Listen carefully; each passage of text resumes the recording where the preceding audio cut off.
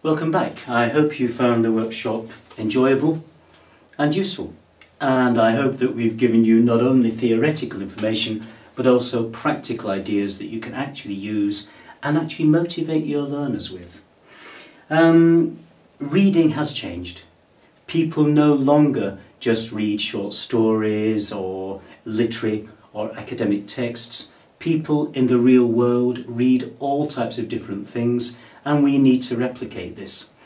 The Common European Framework sets use of language in 4 domains: personal, public, educational and occupational. It's very important that we as teachers and that we as testers provide learners with practice in these domains. I said in the introduction that I would point you in the direction of reference works where you can get more information. Well, I hope that we've done that. But don't forget that if you go to the handbook, which you can find at the City and Guilds website, if you look in the handbook, you can see the topics and task types that learners will be assessed on. So I hope that will give you support. I hope also that the support materials, don't forget there are international IESOL and spoken IESOL books at all levels. These will also give you plenty of ideas for developing reading skills. The role that reading plays in the assessment is fairly straightforward. Reading is equally important with listening and writing. In international IESOL, candidates need to reach a minimum score in each of those skills. Sometimes it's difficult with reading. With listening, candidates are taken along in real time. The recording is played, candidates perform the tasks. But with reading, sometimes candidates do get stuck.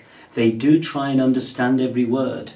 They can use a dictionary, but they do need to use the dictionary judiciously, not to try and understand every word. And that sometimes is where the teacher needs to come in.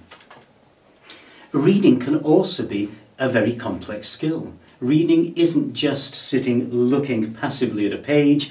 Reading is reading for reference, as we've seen. It's looking at how a text is built up. It's reading, as we know it these days, skimming for general information, for gist, and scanning for specific detail. Very different types of reading sub-skill, which we encourage and promote, and which we hope you as teachers will also promote. We also see that reading shouldn't be seen in isolation. Before learners read and after learners read, they can do something. They can anticipate what they're going to read, and once they've read it successfully, they can use this as a springboard for speaking activities or for writing. This gives the whole process of learning an integrated feeling. Motivation, as we've seen, is a very, very important part of teaching, and we do need to motivate learners to read, to motivate them in different ways. Increasingly, the motivation needs to be intrinsic to the learning environment. It sometimes seems to us as teachers that reading in class is a waste of time. Reading is something that learners could do at home in their own time. It's not. If we approach reading in a positive way, reading can be a valuable part of a lesson. I'm not saying spend the whole lesson with a reading text, but reading can follow on from an Activate where learners use spoken language. Reading can then be a central study part of the lesson, and reading can lead to further speaking or writing. If you want more ideas, please visit the website, because we are constantly putting these up. Reading is part of a whole learning process, and I hope that this workshop is just one part of a wider learning process. Don't forget that we have workshops also on listening and on writing. Don't forget also that we have workshops on speaking skills, on communication, accuracy, range, pronunciation and fluency.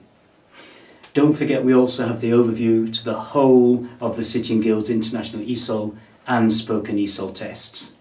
So if you found this workshop interesting and useful, then I very much hope that you'll find the others useful, and may I wish you all the best in your teaching and in your preparation of candidates for the International IESOL.